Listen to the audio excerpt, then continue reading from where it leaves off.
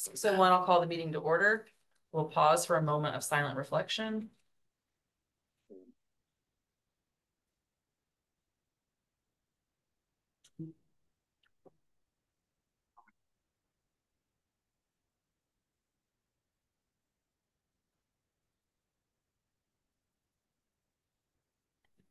Okay. Do the Pledge of Allegiance. Tim Thompson, are you leading the pledge? I pledge allegiance to the flag of the United States of America and to the republic for which it stands, one nation, under God, indivisible, with liberty and justice for all. Thanks. Thank you. Willie Bowles, you lead us in a roll call and determination of quorum since we've got a couple on Zoom. Alrighty. Jerry Burmeister. Here. Brian Williams. Here. Corey Hall. Present on Zoom. Steve Denny. Here. Marissa Skaggs. Here. 5 out of 5, we're all here. First order of business is approval of the minutes from the September meeting. Those are in the Google Drive. Any questions, comments, concerns regarding those minutes?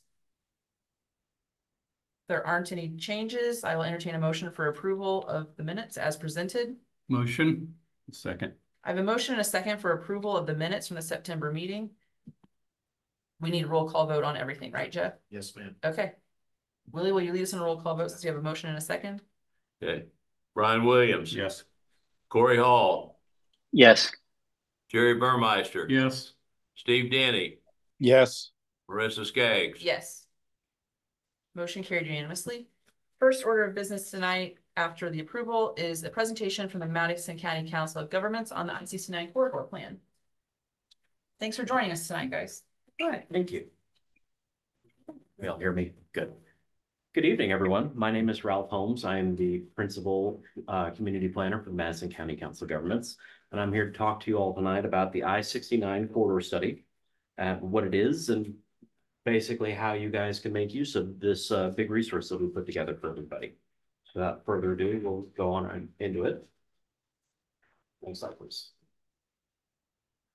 So what is the I-69 corridor study? It is a study that examines everything along I-69 between exits 214 and 226 in a 1 mile buffer north and south of the interstate. As you can imagine, this is a very large and expansive study area that contains a lot of moving parts, and a lot of municipalities are involved within this study area. So there's a lot of stuff within the document. Slide, please. So primarily, the study was a project initiated to guide planning improvements and transportation improvements in this corridor over the next decade, and provide some key analyses about the corridor itself, all of the existing conditions, and then utilize that analysis so that people can make informed recommendations and decisions about key infrastructure in the corridor moving forward into the future as this area develops into the future. It serves to kind of broaden the collective understanding of planning issues within the corridor. We perform extensive data analysis on a lot of stuff within this large study area, so that's all included in this document. We start the analysis by looking at each of the interchanges and how they relate to the communities and how they relate to each other along this very long corridor, because there's different issues depending on which intersection you're at, and how we can start tying these interchanges together to form kind of a cohesive network of corridor in this county. And then we take all of that so that we can develop a wide range of solutions, goals, objectives, and minimum standards on very many topics throughout this document. This planning process, this planning process took place over about 1.5 years. It was very extensive. We started back in February of 23, and our policy board just approved this document as of our last policy meeting, which would have been in October. So now it's available to the public, and we're here talking to all of the member community boards who this is new to, but certain staff in each of the communities was aware of it, which I'll get into next. So we did have a steering committee for this plan. It was made up of 6 different entities that had representatives on the board. Hannah was in on this. We also had members from LaPel, Anderson, Ingalls, Madison County took part in this, as well as INDOT, because, you know, it is I-69, it's their road. We had a total of 9 different meetings over the course of the year and a half, 6 of which were standard steering committee meetings where everybody got together and we talked about the document, how it was going. And then we had 3 focus group meetings where we talked about specific targeted topics such as transportation related issues, sense of place, or administrative problems that would occur within the corridor.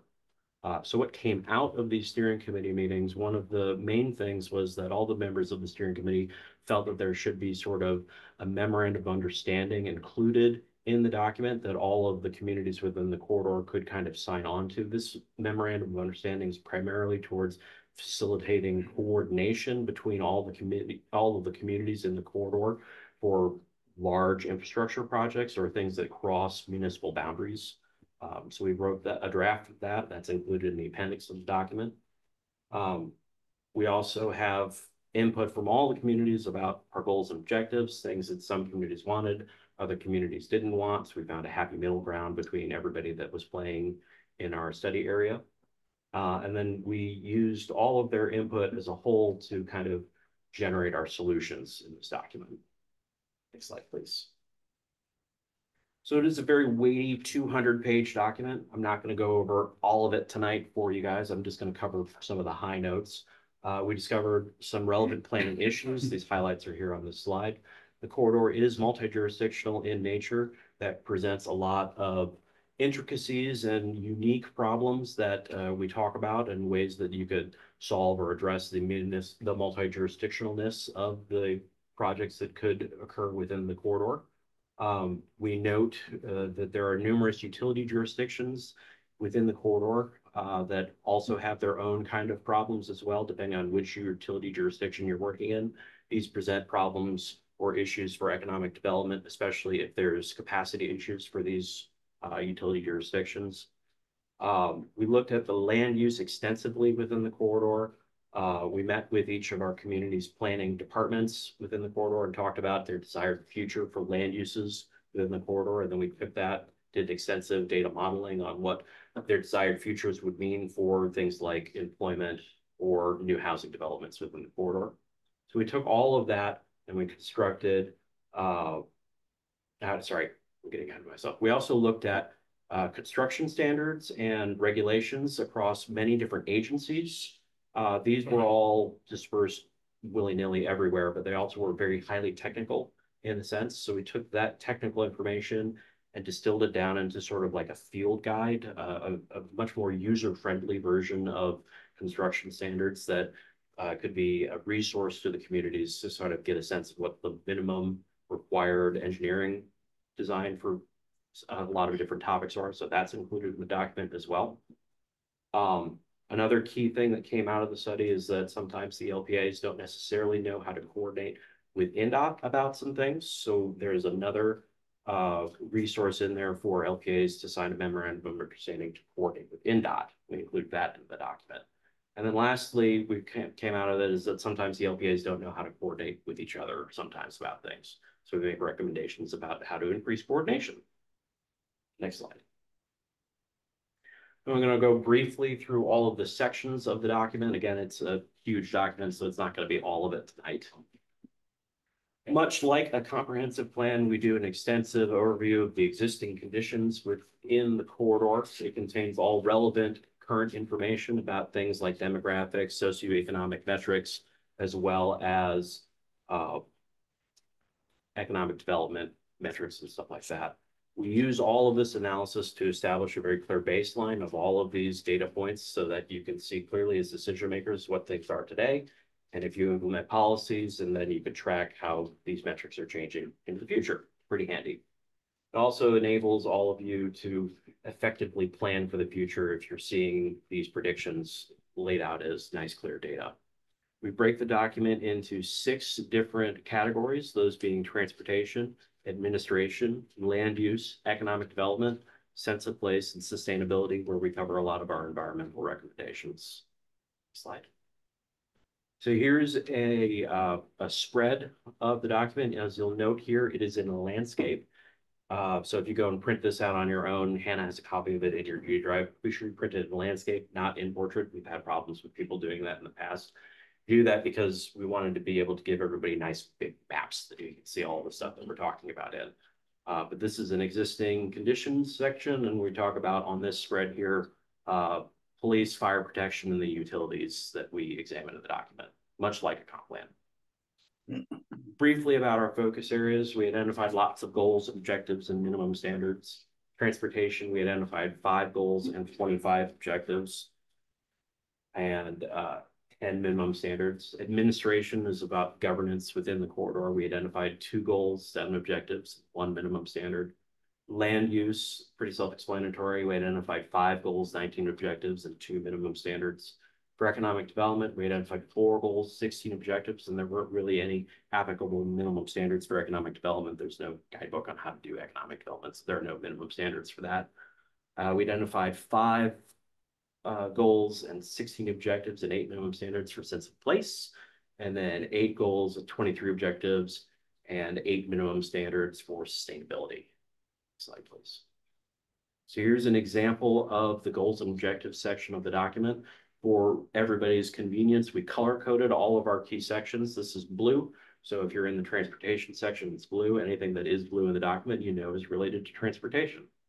Also, for everybody's convenience, we include key FHWA goals and smart growth principles. So if you're going for a grant in the future for any of these agencies, you'll need to know, this transportation goal is going to achieve this FHWA goal. Pretty handy thing to have. And then in our nice big blue bars, we have the documents itself, goals and objectives. Slide.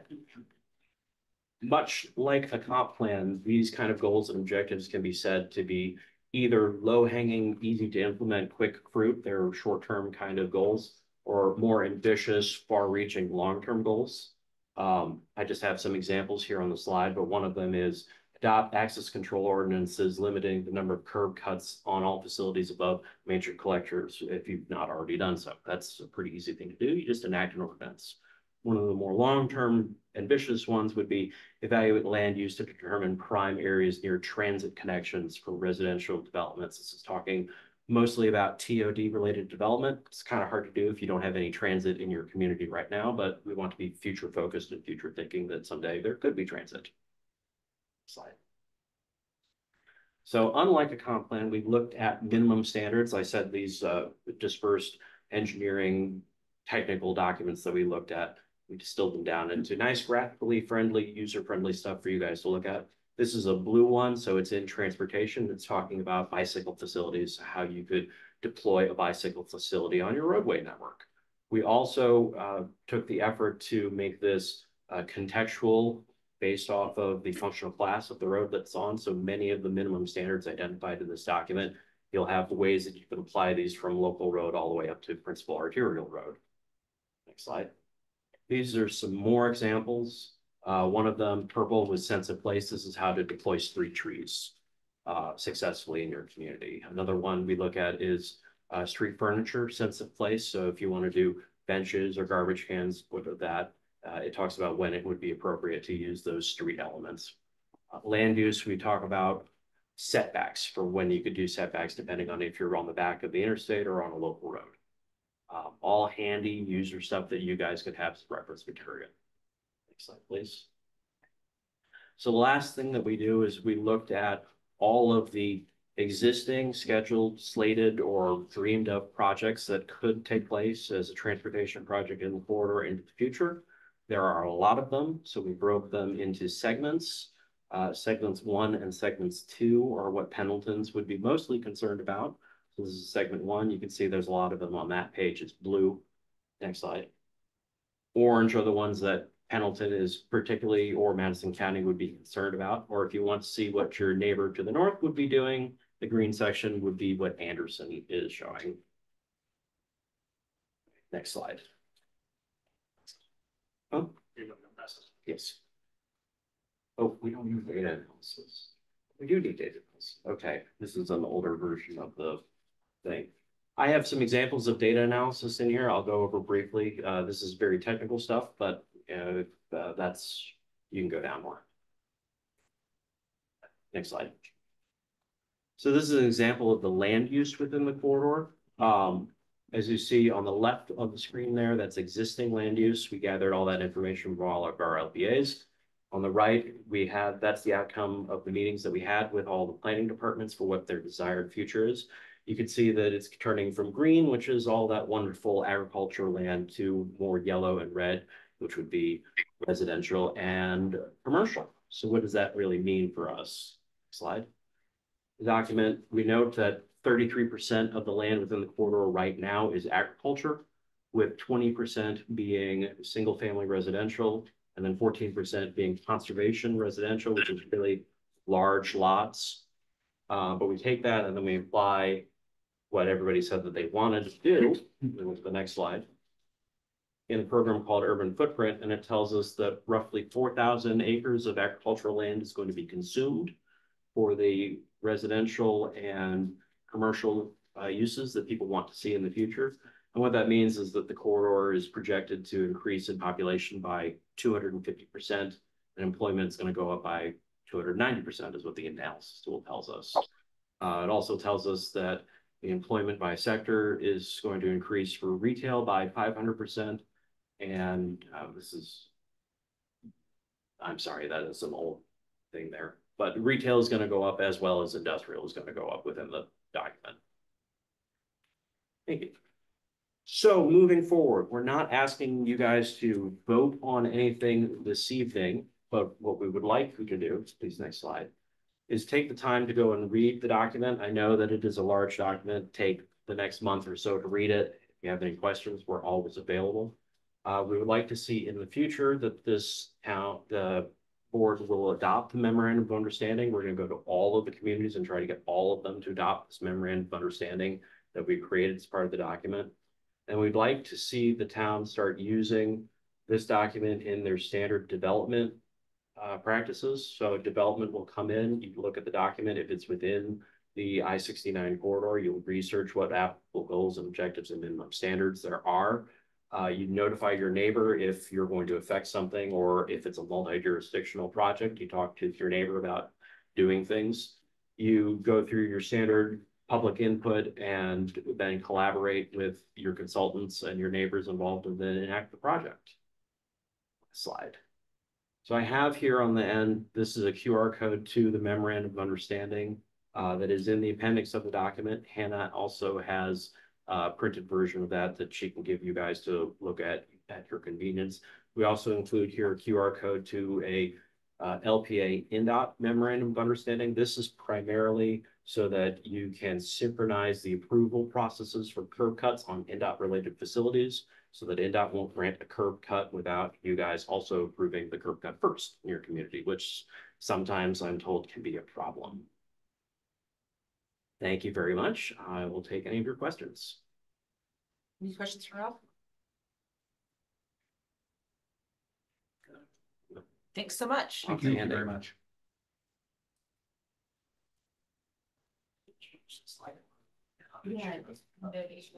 Okay, moving on, we have our claims for the month of August in the Google Drive, as well as the clerk treasurer's report. Willie, is there anything you'd like to add to the clerk treasurer's report? No, we had the month ending August here with the general fund. You can see it's in good shape. One thing I might caution you on this voucher when you're looking at this, yes, these are checks we wrote, but a lot of these we were reimbursed for. Man, you know, it's not all money going out. Some of it's coming back too. So, right. Any questions for That's Willie all. regarding the claims or the clerk treasurer's report? If there aren't any questions, I'll entertain a motion for approval of the claims for the month of August. Make a motion. Second. I have a motion and a second for approval of the August claims as presented. Willie, will you lead us in a roll call vote? Steve Denny, Yes. Corey Hall, Yes. Jerry Burmeister, Yes. Brian Williams, Yes. Marissa Skaggs. Yes. Motion carried unanimously. Okay, moving on to department reports. We will start with Chief Barr. Good evening. To begin the report, Heritage Fair went off smooth this year. Congestion's always something, small little fender benders, but overall it ran smoothly. The big thing, and this didn't make the chatter, we had a illegal speakeasy at Rollins Retirement Home. And I don't know if the photos are uploaded from my report. They're further down, but yeah. Are they? They're Good. there. So we got a call from the director, Chad, and he must have been under the influence himself because he actually called to report the speakeasy and requested our presence. There they are. So things are getting a little out of hand at the retirement village. So upon busting in the room and announcing, law enforcement, we asked the radio to be turned down. We found roulette tables. We found one on bandits. We found wine and beer, and they could care less that we were there. Yeah. If you go through the photos, one lady, she tried to resist arrest by asking to be arrested. And so we cuffed her and we decided to release everybody on their own recognizance. But that might be where I moved to when I retire. It's a party over there. It was a party. Yes, they did. And they honestly, they didn't care that the police were busting them at all. One gentleman, the phrases I heard when I walked in was, "You're not taking us alive." And the other guy said, "I just made a wrong turn. I'm unsure even where I'm at." It was a good time. Farmers Market put on a first responder day. Officer Eby and Officer Bertram went down there and sat throughout the farmers market for their recognition of law enforcement. That was great for them to put that on for us. Fall Festival, Heritage Fair, Hot Wash. Hot Wash is just an after action briefing. And I believe Captain Trailer showed up with that with the town and Mr. Resky to discuss the traffic flow from the changes that were made this year and find the positives and negatives. Sons of AMVETS car show. I was requested to have the MRAP down there this year, so I brought it down, and we were also presented with a $5,000 check to buy new rifles.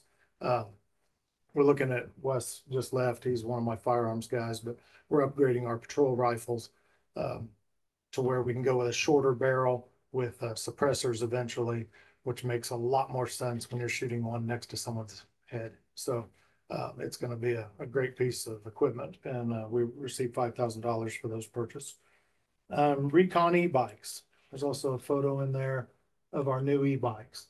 So way back, years ago, Bull Chevrolet donated a bike, I believe. We still have it upstairs.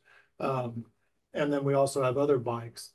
But this is the newest technology on the street. And these are e-bikes. They'll do 78 miles on a charge. They're battery assisted. They're still pedal. So the guys are still getting exercise, but with the assistance of the e-bike. And so far, they've been great. And Recon's been awesome. We had one problem maybe with a battery. We called them. They said, keep an eye on it, and they'll just swap it out. But it's an asset for the town and the department to get the guys out there. The bikes allow for someone to be more in tune with a policeman than just hidden in a car. And it's a great thing. I think myself, Stan Brown, Eby, Bertram, Lucas have all been through the bike training. So you'll see us out on them. Attempted murder case. So 2 years ago, 2022, we had the attempted murder case up in Carrick Glen involving a Joel Meyer. We attended court last week in Judge Sims' court, and he asked for a bench trial, and he was found guilty on all counts. So even the attempted murder and everything was found guilty. So his sentencing will be coming up soon. Kudos to Officer Bertram for the job he did after the initial incident. Myself, I think Eby testified, and we won the case. So it's a good thing for the community. That was becoming a problem. And luckily the victim in that was not killed, and she's doing fine. That's a good thing. Homecoming parade, unfortunately, was canceled due to the storm.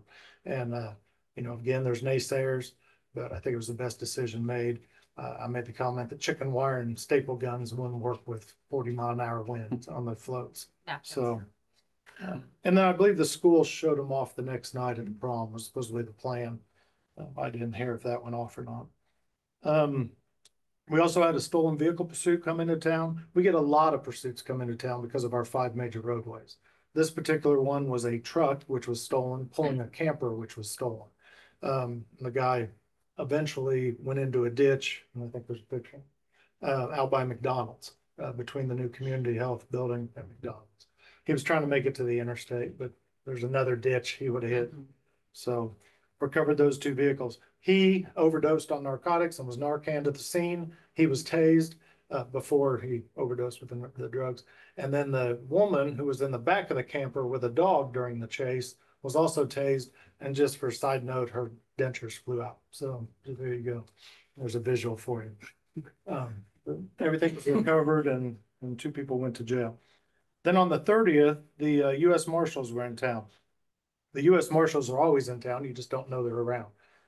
George Sheridan with U.S. Marshals called me. We go way back to Delaware County Muncie days. And he was asking for assistance. When he found out we had an MRAP, he definitely wanted that. And along with Indiana State Police SWAT team, U.S. Marshals and us, we converged on a house just outside the border of town. Madison County SWAT team's vehicle is down right now. So they have been using us as drivers for our MRAP. That's been great. And I was going to give Wes a kudo. The other night, he installed a bunch of lights in it and a PA system and really upgraded the MRAP for us. So it's getting a lot of use, unfortunately. But we were able to help the U.S. Marshals. The suspect they were looking for had a murder count out of Ohio. He shot a guy 7 times, fled to Pendleton, Indiana. And he'd been there. His sister was there. His phone was there. And the car that he got away from Ohio was there, but he was gone. So the belief is he left the phone, of course, because he knows we follow phones, and was trying to fly. The word is he's trying to make it back to Mexico. So. And that is all my report, except for dispatched incidents was 1,056 for the month. 17 crash investigations, 3 warnings for local ordinances. Indiana code warnings was 57 with 56 citations. Adult criminal arrests 58 and 1 juvenile arrest. And that is my report. Questions for Mark? I do, Chief. It's not all that important, but the last thing you said was about adult arrest. Is that, I was looking at that before the meeting started, is that 58 people or 58 counts? Counts. So not. So it could be, let's say a DUI resisting. Right. Right. It could be 1 adult with 3 charges. So it's the counts. Do you have any idea what the number, I'm sure somebody does, but do you know what the number of actual arrests were? I think if you go, Is it in look here? at the, If it's here, I'll find it. Chief. It was one guy. Yeah, one guy was Yeah. 58 counts. well, like the guy, you're right, like the guy in the truck would have been one, well, we wouldn't Sure. have charged that. That's not even, Yeah. yeah, that was a county chase. But yeah, if you go to the page, says adult arrest charge summary, you can kind of tell, it doesn't have the individual person, That's what I Right. was but you can looking kind at. of tell like the case that it's involved. So like 1, 2, 3, 4, 5, 6, right. 7 operating while intoxicated, those are all individual ones. Mhm. And Yeah. Okay. and scams are still happening, so be loud to your friends and family not to fall for scams. Travis Tritt is not in jail and asking you for money. What about the night that's a grants? So- That's all that. Travis Tritt's not in jail and asking you for money. The offshore oil rig guy does not need $100 every other day. So please tell your people. And have them feel free to call the PD. We get those calls all the time. Hey, Mark, do you think this is a scam? So, and we go through it, figure it out. 99% they are. So that is it. Any other questions for Mark? Nope. Thank you. Thanks, Chief. Thanks, Chief. Aaron, with the park. narrowed down in the future? Yeah, I just out of curiosity, I'd like to know how many people were actually arrested. Okay. Yeah, thanks, Chief. Just curiosity. Curiosity. Strictly curiosity. Mhm. Yeah. Good evening. Hey. Boo Bash coming up. So if you haven't been, check it out. It's a good time. Donnie and the guys did a really good job on the bridge. I don't know if you guys have seen it, but it looks really nice. A big upgrade from what it was. I hear people aren't scared to walk across it now, so that's always a good thing. We had a meeting with Context about Browns Pool and what its future will look like. So we're gonna sit down and have some internal discussions on that and then bring something to you.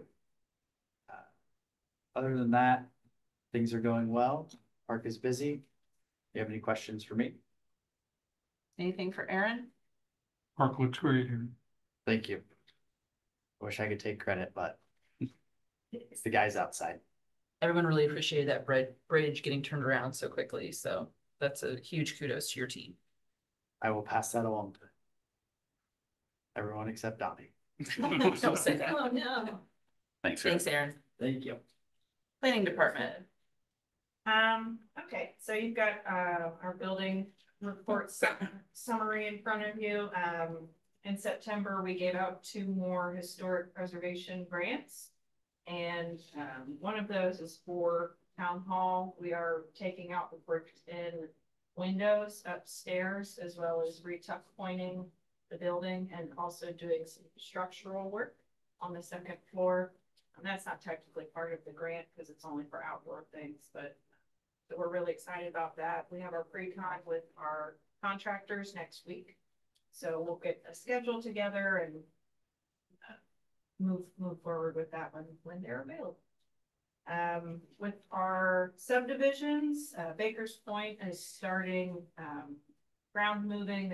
They told me this just a few days ago, so I guess it's not technically September, but they're going to start earth moving next week. They're still coordinating a couple items with NDOT, kind of like what Ralph was actually alluding to. There's a few issues with their entryway that they need to suss out with NDOT, but other than that, they're going to start moving their dirt for section 1. Carrot Glen has 5 houses left, 4 of those are sold, so they will be closing up Carrot Glen pretty quickly here. And same for Arabian Point. Kyle has just 5 houses left. Most of them are in mechanical. There's one in foundation right now. It's the lot just north of his. At first, it was going to be a common space because it was unbuildable. And then our electric department was able to move some electric lines in conjunction with another process or project. So now he can build there. And then he has one lot on hold. He's just keeping that one on hold for design. Wants to build something really special there. So, and then our business park trail, we're moving really steadily with Banning, our consultant on that. That's going to be a really exciting project. And they're trucking along. We're gonna have 3 years of PE on that project. You know, I think it's just putting in sidewalks and trails, but it's never just that. So that's all I have. Anything for Hannah Rose? Okay, thanks. Thank you. Town Manager's Report, Scott Ruskey. Go to the photos. Okay, a couple things. First of all, just so you know, it's one of those quiet, invisible things. Jacob has, because we're now under the state IoT with our emails and that sort of thing, has started a review process with Purdue and IU for our policies and our procedures for our technology. So very important, but very invisible, unless something really blows up, right? Then, so Denise and I attended the AIM conference, which is the old Indiana Association of Cities and Towns. The biggest thing, it was pretty funny. About 7 people came up to me when they saw the name tag because it has your name and then the town you're from. They go like, "We love your farmers market." And these were not just people who live in Fortville or whatever, all over the state. We had Southern Indiana, 2 from Southern Indiana say that. And I just thought that was pretty neat, you know. As you can see from the photo, the cemetery paving project is done. The only thing we're going to continue to do, it's sort of going to be an Aaron Oster's winter project to grade with dirt in most cases, so that it's there's no drop off. You know, a lot of people when they're during a funeral, they'll park their car and they'll step off into the to where the burial site is, and so we want to get rid of that. Some places we will have to put stone, but that's part of the project. Plus, it helps with the life of the asphalt by packing stone or dirt up against the edge. All right, and the road is a little bit higher, and then we'll probably, you know, the next time it gets done, whenever, we'll just keep adding that layer. And then next picture. So we had a really good time with Aaron, saying goodbye to him. A lot of laughs, a lot of stories. And his wife attended, and it sort of spun into like Ricky stories, and Donnie Meyer stories. So it was a lot of fun, and the food was great. The next thing I want to talk about is I put a flyer up on your desk, Wreaths Across America. We have extra copies, and we would like you to help recruit, or if you have somebody that you would like to honor that's a veteran in our cemetery, Wreaths Across America. The project is you put a wreath on veterans, and you can donate to a specific veteran, maybe a family member or somebody like that served in the military, or you can just donate a certain amount of money, and then they'll donate it to one of the veterans who doesn't have maybe nobody alive, right, that's in their family anymore. But it's a really good project. It was very successful last year. The deadline for ordering is November 14th, and then they do the ceremony is scheduled.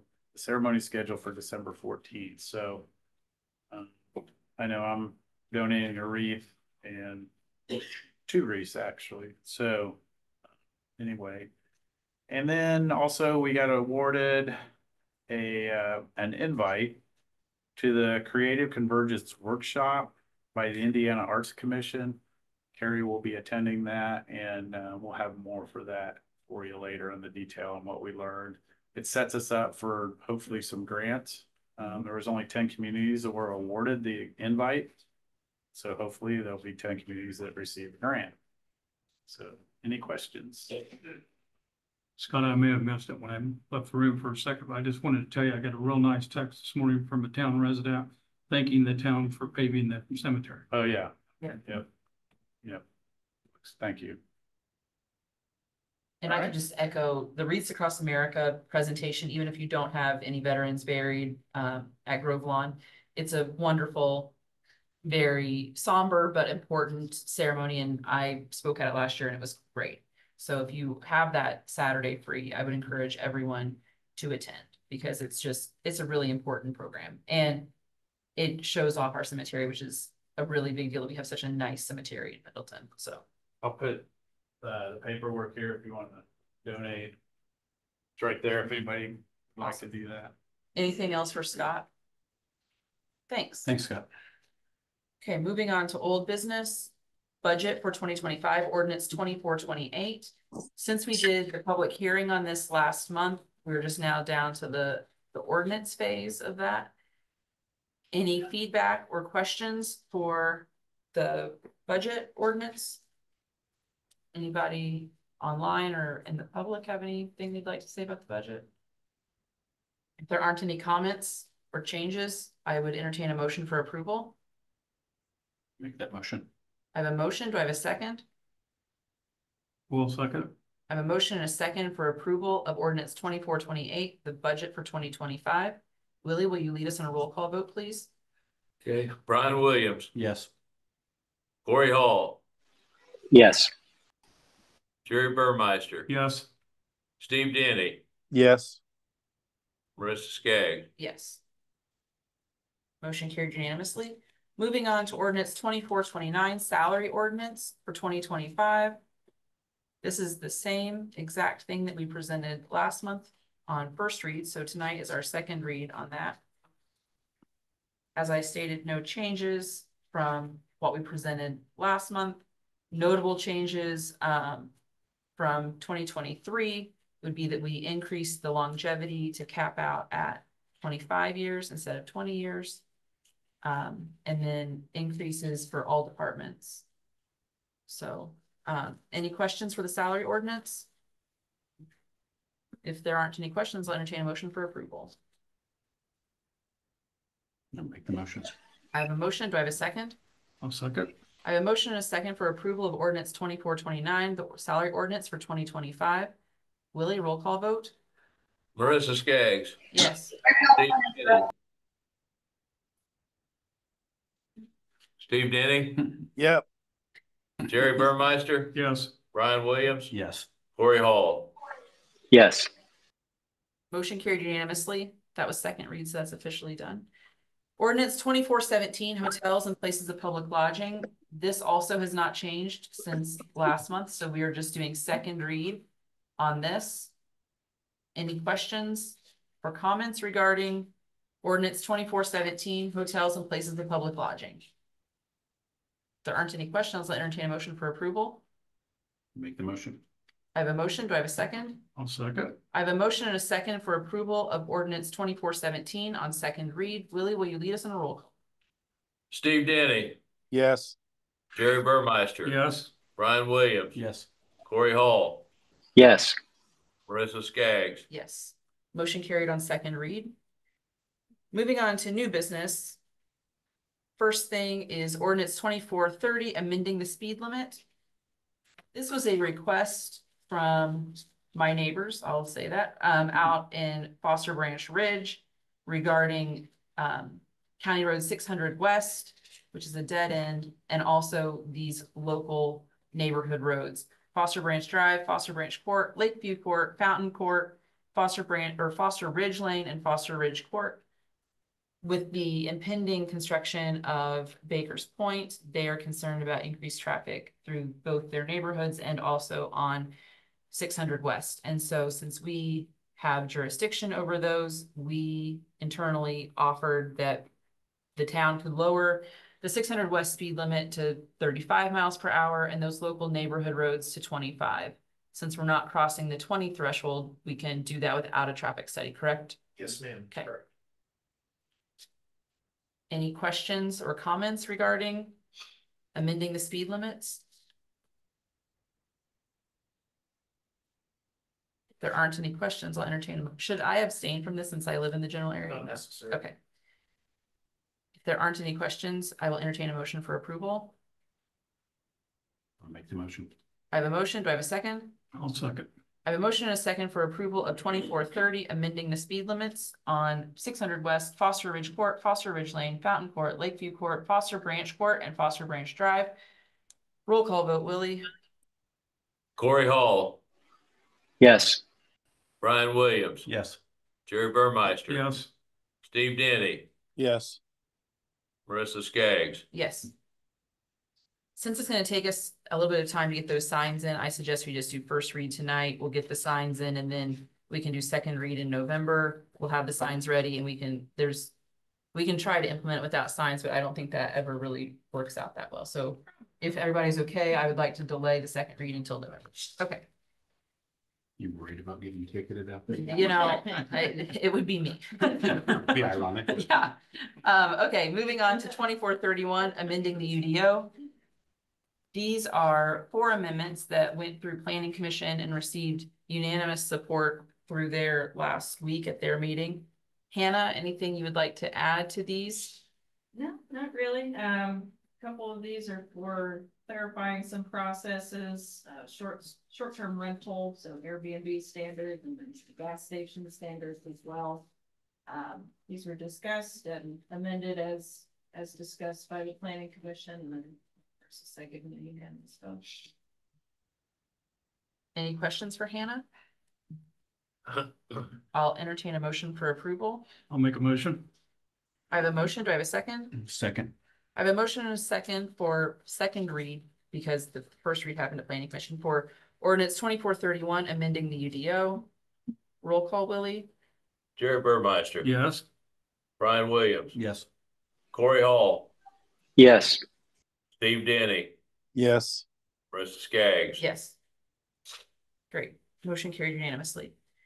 Ordinance 2432, amending the zone map for PC 1002-024-01 Lee Farms. I believe the petitioner is here this evening. Yeah. Hannah, would you like to walk the council through this? Sure. So this was a petitioner who wanted to parcel off 2 pieces of property from 2 pieces of property. Yeah, this is a good place to stop. But the current zoning is for large lot agriculture. It is a active farm right now. There are 2 home sites existing on, one on each property. So basically they wanted to parcel off some pieces for those home sites. But to do so, unless they cut it at 40 acres, which is the minimum lot size for large lot ag, they have to change the zoning. So that's really all that this does, to be able to parcel off a north and a south parcel, as well as some road right of way for the town, and allow those 2 home sites to each have their own parcel ID. That's about it. Any questions? So these will be rural residential. If there aren't any questions, this has already been through planning commission, so we will be the second vote or the second read on this. So I will entertain a motion if there aren't any questions. I'll make a motion. I have a motion. Do I have a second? A second. I have a motion and a second for approval of ordinance 2432, amending the zone map, Lee Farms. Roll call, Willie. Corey Hall, Yes. Brian Williams, Yes. Jerry Burmeister. Yes. Steve Denny, Yes. Marissa Skaggs. Yes. Motion carried unanimously. Moving on to 2433, amending the access control management ordinance.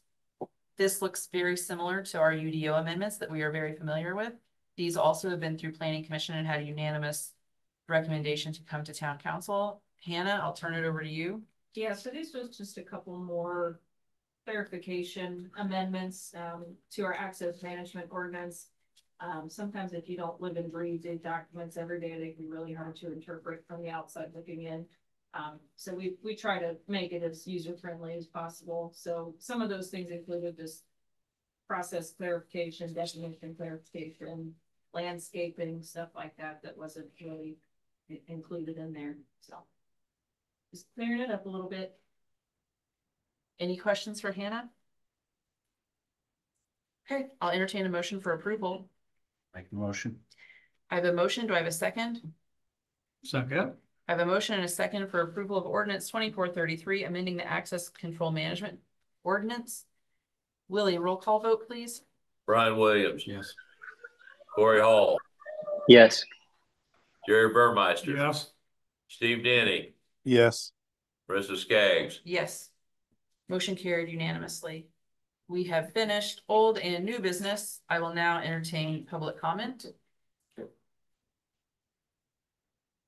There isn't any public comment. Any comments from anybody up here? Town's doing a good job. Keep it up. Okay, if there aren't any questions, comments, or concerns, I will make a motion to adjourn at 6:49.